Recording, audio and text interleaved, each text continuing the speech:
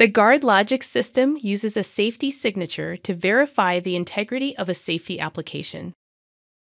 This video will show how the safety signature, safety lock, I/O configuration signature, and the signature of a safety add-on instruction can be used to maintain the integrity of a GuardLogix safety application.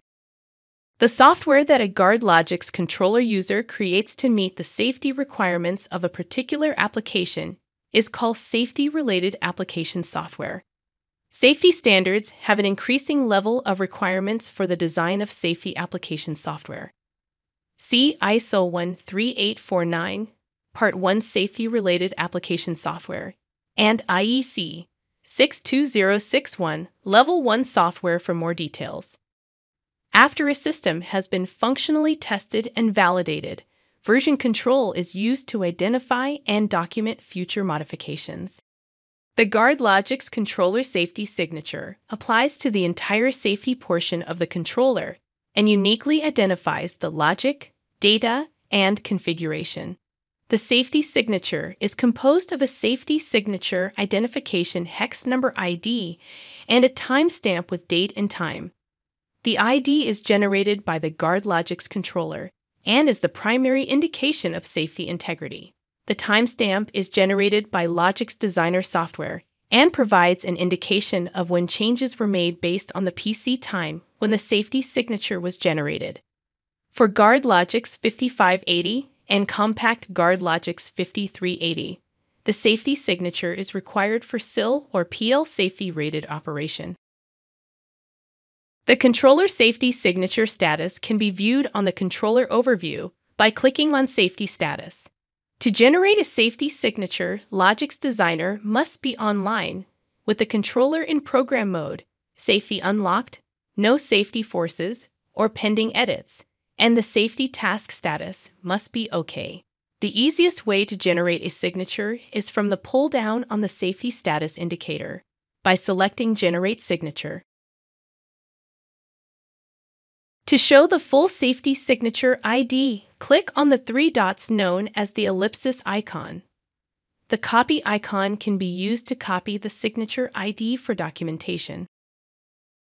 Opening the controller properties, the Safety tab displays additional details regarding the safety application.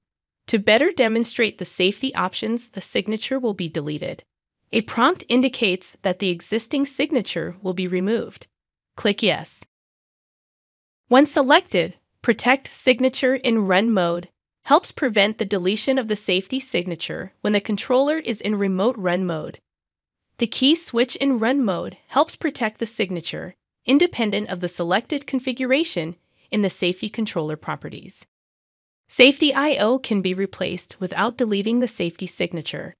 The program must be configured for the desired response when safety I/O is replaced with an out-of-box module. The choice is only allow automatic configuration when no safety signature exists, or always allow automatic configuration. If the first selection is chosen, a manual online action to set the safety network number may be required. Even though always allow automatic configuration requires less user interaction when changing I/O, this option should only be used if the entire routable safety control system is not being relied on for safety-rated functionality during the replacement and functional testing of the device. Safety lock and unlock can be performed from the controller properties or from the safety status pull-down menu. The safety lock is not required for SIL or PL-rated operation and can be used with or without a safety signature. There are optional passwords for both safety lock and safety unlock.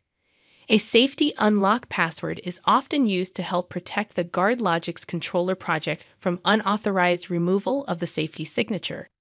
The status of the safety lock cannot be changed with the key switch in run mode. This table summarizes how the safety signature and safety lock work together. A controller without a safety signature is to be used only during application code development.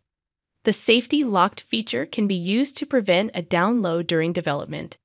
The safety signature protects safety memory and logic, but without being safety locked, the safety signature can easily be removed. To help protect the safety signature and only allow downloads from an offline project with a matching safety signature, apply the safety signature and safety lock with an unlock password. Document the safety passwords appropriately. A Stage 1 controller reset to clear the controller program is required to download to a controller if the password is lost and a project with the exact safety signature is unavailable. GuardLogix Safety I/O modules have a safety configuration signature. The configuration ID is a hex number representing the specific safety configuration of the safety I/O module. The date and time is the computer time of the last safety configuration change. Safety I/O modifications can be made online or offline when a controller is unlocked without a safety signature. The configuration signature modification process updates with online edits and program downloads when using most Rockwell automation products. Follow vendor-provided procedures to manually update the configuration signature when using third-party safety devices.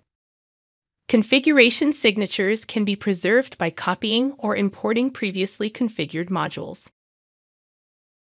Safety add-on instructions provide a method to contain reusable application code. GuardLogix version 18 in 2010 introduced safety add-on instructions. Once tested and validated, the programming contained within the add-on instruction can be easily reused. Safety add-on instructions contain an ID number that identifies the contents and a timestamp from the computer when the offline instruction signature was generated.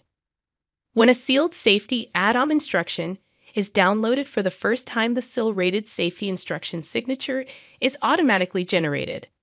The safety instruction signature is an ID number that identifies the code and execution characteristics. The instruction signature is not guaranteed to be maintained when migrating between major revisions of GuardLogix. Consider monitoring the GuardLogix controller safety status in the application program. From the safety task, use Get System Values (GSV) to obtain the SIL configuration and the status of the safety signature. Additional information like the signature ID, time and date, and locked status can be obtained using the GSV instruction from a standard task. The status of the safety controller can be used to generate alarms, safety stop the machine, or simply display for periodic review. Software programs that monitor processor status, such as FactoryTalk Asset Center, can also detect changes of safety status. To review, safety standards require safety application software validation and version control. In GuardLogix, the controller safety signature, safety lock, I/O configuration signature, and safety add-on instructions are available to help manage changes to application software.